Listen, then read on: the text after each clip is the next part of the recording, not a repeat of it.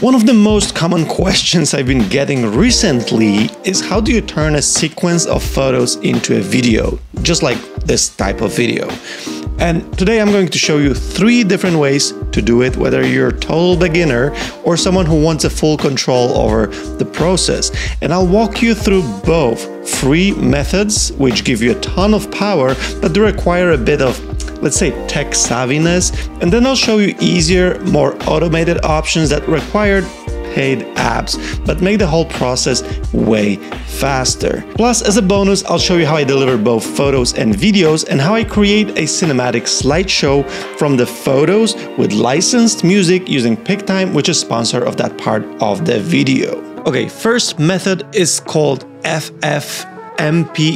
This is free, super powerful tool, but it does require using the command line, so writing the commands into the terminal in your Mac. So if you're comfortable with that, this is great, but if you're not, you might want to skip to the second or a third method. I'm going to show it how it works on the Mac, but it's also possible to install this on Windows. And I don't have Windows machine, I don't know how to work with them, but you can find tutorials online, or you can actually use ChatGPT, which is great for this particular method. It can give you step-by-step guidance how to install and how to run the command.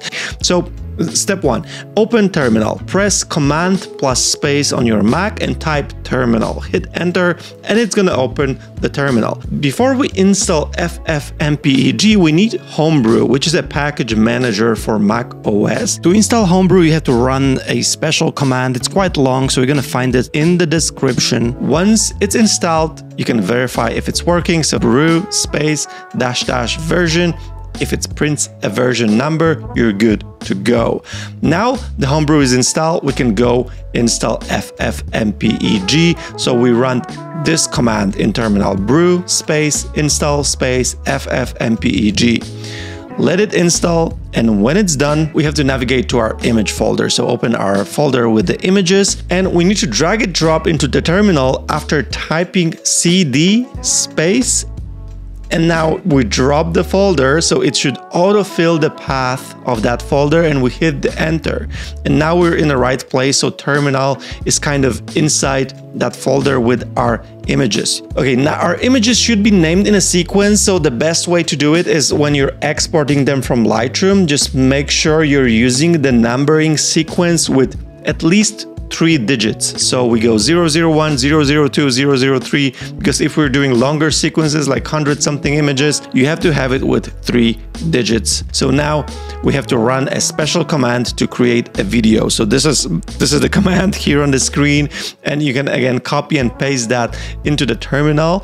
And like, just for you to understand what it does, there's like few things that you might want to change. First one is frame rate. So inside there's a line -frame rate space 30. So that sets the video to 30 FPS. You can change it to 60 or whatever you want. Then there's -i animation. So that tells the command to look for 3-digit number files.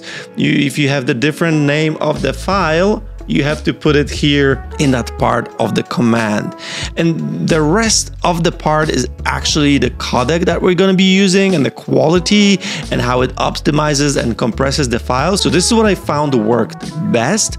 But if you want to change it up a bit, you can also use ChatGPT to give you commands for this. ChatGPT is actually amazing. Just tell it to give you commands for FFmpeg conversion from photos to videos, and it should give you like a bunch of different commands. And at the end, you just type the name of the file. So I called it output.mp4, so you can change that as well. You hit enter, and once the process is done, the video is created and it's done. You'll see your output.mp4 in the folder. You can play it and it just run. And I find this actually really good, and if you're comfortable with that, that's completely free tool, and you can do whatever you want in terms of the compression of the formats and so on. The method number 2 is Photoshop. So that's kind of built in for many photographers, because if you have Lightroom, you probably have Photoshop as well. So when you open Photoshop, you go to the file, open, you select the first frame from the sequence photos, and then you check image sequence like down below. You hit enter, It asks you for a frame rate, so I recommend 30 frames per second, but you can play around with that depending on what effect you want to achieve with your video sequence. And then it should open the timeline panel at the bottom of the screen. If it's not showing, you can go to your menu window and then find timeline and press on it, and you will see the timeline panel down below, and you can press play to preview. On my machine, for some reason, it just looks bad. It's just slow, but that's just the preview.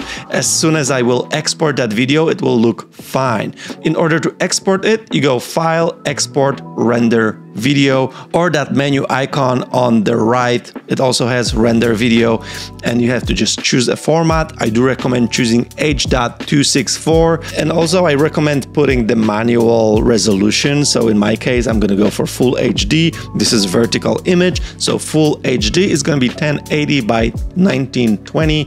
We press enter and wait a bit, and it should be good to go. Now, the method number 3 is actually the easiest and is the one that I personally use, but it does require a paid app called GlueMotion. For me, I actually get it through the subscription called Setup. So that's a subscription model that includes a ton of pro apps for macOS. It costs $9.99, and you have like tons of apps like Clean My Mac, Bartender. I also use an app called Permute, or app to record my screen. There's like tons of apps that if I would pay separate subscriptions for, it wouldn't make much sense. So Setup for me, totally worth it. And the app GlueMotion is just as easy as dropping your folder. Then you will see your images listed. The next step is you can transform the image, so you can crop, you can choose a different version of the crop, you can go square, you can go Instagram 4:5, so whatever you want. There's also an option to kind of edit the image, but our images are already edited, so we're gonna skip that. We can go straight to the frame rate option. So for frame rate, I'm gonna use 30, but when you click preview, it's gonna render the preview for you, and you can change the frame rate on the go to decide how fast or how slow you want your video to be. And then you just export. You can export a bunch of different formats, so it's like as easy as it can be in terms of creating video from the photos. Now, once I've created these video clips, the next step is delivering them along with the photos, and for that I use PicTime, which is my go-to gallery provider. PicTime isn't just for delivering photos, it also lets me deliver videos and short clips, making the gallery feel more alive and immersive for my clients. Instead of just static images, they get a full experience with motion, which makes a huge difference.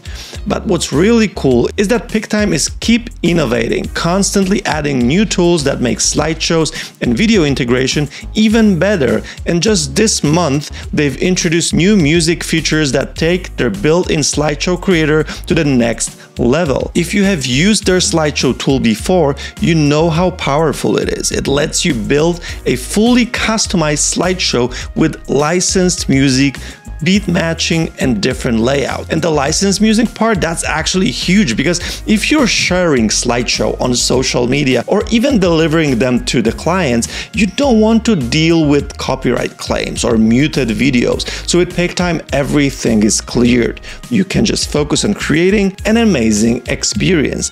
And now with the latest update, they've expanded their music library, improved the tools to sync images perfectly to the music. For me, PicTime has become must-have tool in my workflow. I've used it for years. It makes delivering wedding stories so much more impactful. And if you haven't checked it out yet, I highly recommend it. It's kind of all-in-one platform for delivering photos, selling prints, and of course, creating stunning experience for your clients.